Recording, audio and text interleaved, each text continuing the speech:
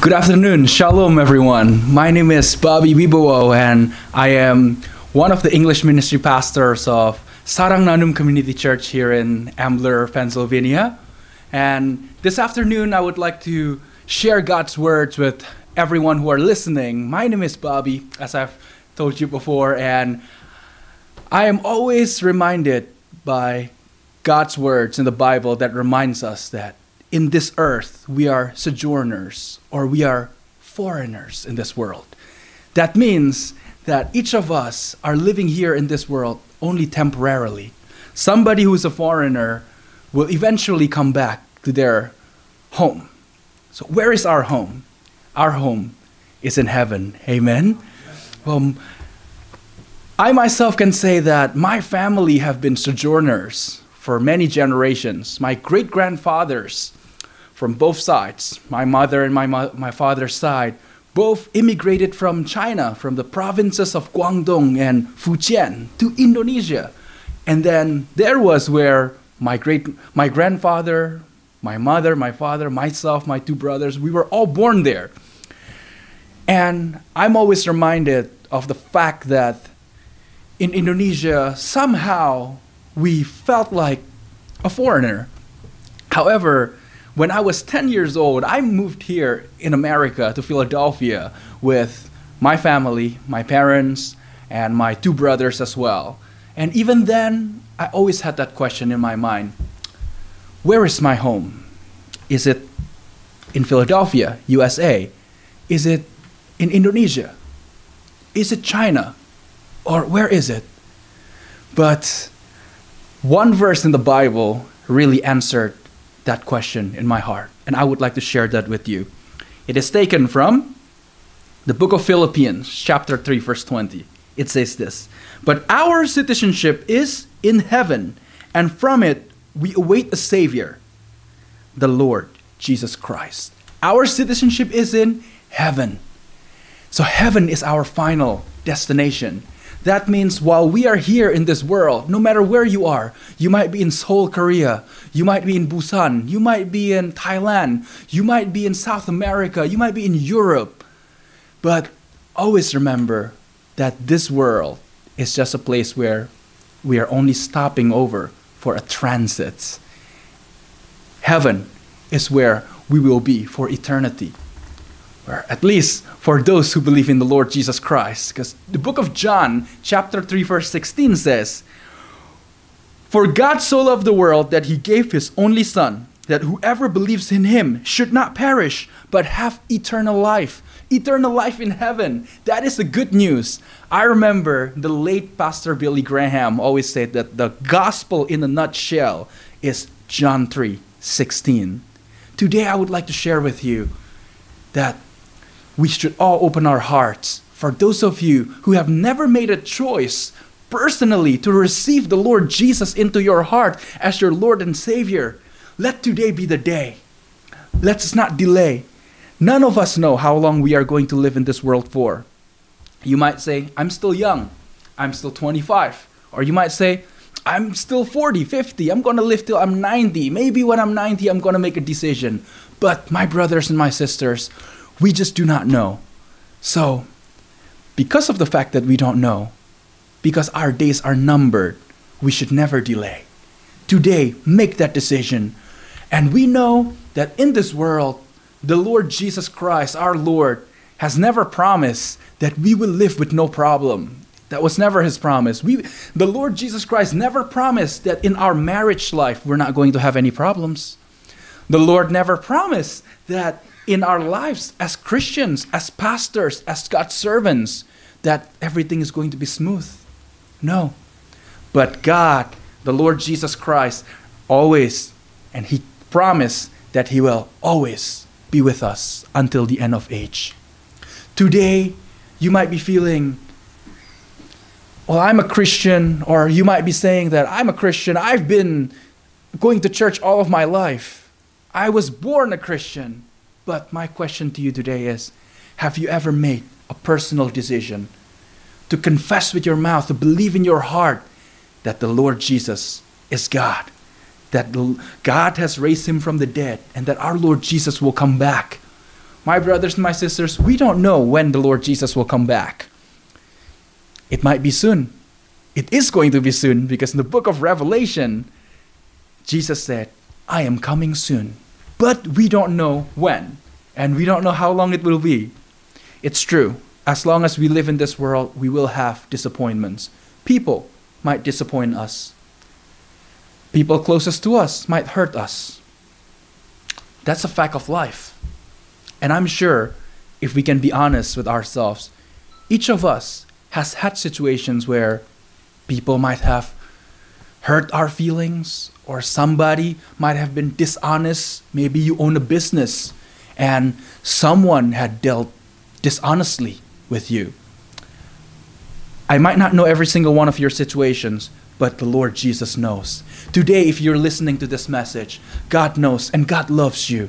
God loves you so much that He died for your sins and for my sins. Today, you might be living a life thinking, I have no hope. You might be thinking, so many bad things has happened in my life. You might be saying, if God loves me, why did He let this disappointment happen in my life? If God truly loves me, why did He not answer my prayer the way that I wanted to? My brothers and my sisters, though we might not have the answers to all the problems in this world, but we have to believe and trust in the promise of God from Romans chapter 8, verse 28, which says, and we know that for those who love God, all things work together for good, for those who are called according to His purpose. You and I have been called according to God's purpose. Our purpose is not just to live in this world and end here. No. But God has a calling for each and every one of us. Today you might feel hopeless. Maybe a business that you had started did not go so well. Perhaps you had studied and you haven't made it into that school that you would like to get into. Or perhaps you had tried and tried so hard so many times, and maybe the result of your actions have been disappointments after disappointments. But believe, trust, my brothers and sisters, that all things work together for good to those who love God. Today, let us be reminded of God's words that we love because He first loved us. God loves you first. That is why today, if you hear God's words, do not harden your hearts. Maybe you haven't been in church at all in your life, but you came into this video. My prayer is that you will open up your heart and find a church to go to this Sunday. Or perhaps don't even wait for Sunday. If you're watching this on a Monday, find a midweek service. If you're a young man or young woman, you're listening to this message and you felt, well, I have done so many mistakes in my life. Our Lord Jesus said, go and sin no more. Today, open your hearts. Receive Jesus as your Savior. Or if you felt that you've been in church all of your lives and you've been disappointed and perhaps you've stopped going to church, come back to church. Let us always believe that the bad things in life and the good things in life, they're all going to work together to bring something good for your life and for my life as well. Our lives are not perfect. Our families are not perfect. Our parents are not perfect. Our wives, husbands, sons, daughters, uncles, aunts, friends, employers, employees, they're not perfect. Correct? Well, when I say wives, husbands, of course, the husband of a wife, of one wife, and the wife of one husband, of course, and true. Today, each of us have to believe that it is not by chance that you have come to listen to this message. And it is not by some sort of a coincidence that I am preaching this word of the Lord today. And I would like to close with one Bible verse taken from Psalm chapter 90, verse 12. So teach us to number our days that we may get a heart of wisdom. My brothers and my sisters, our time in this world is numbered. We don't know how long we will live for. But today, if we have an opportunity to live, let us make the most out of it. Tell somebody that you love them. If you'd like to do something nice, do it today. Do not delay. If you'd like to forgive somebody, do it today. Do not delay. If you would like to pay a debt, do it today and do not delay.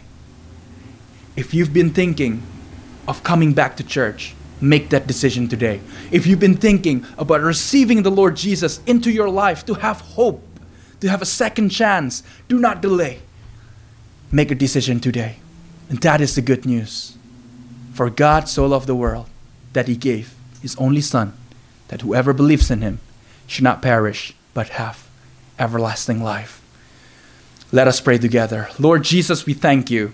We thank You for Your words. And we thank You, Father, for Your love in our lives.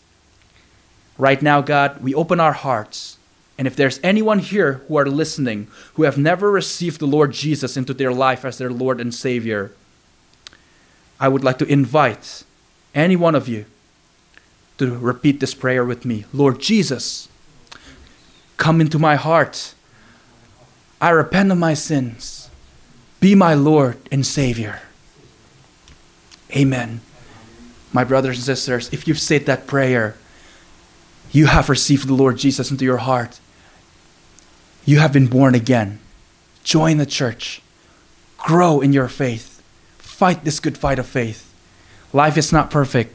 Situation might not be perfect, but we have a God who is perfect. Never forget, you are a beloved child of God. And never forget, Jesus is coming soon. God bless you all. Amen. Amen.